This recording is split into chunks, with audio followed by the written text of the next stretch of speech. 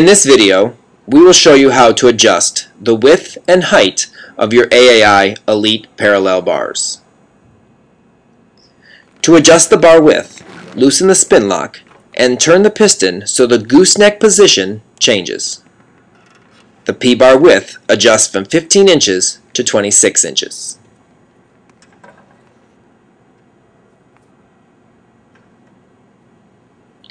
To adjust the height, loosen the spin lock, disengage the snap lock, and adjust the piston up and down.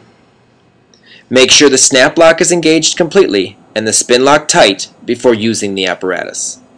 P-bar's height adjusts from 65 inches to 88 9/16 inches.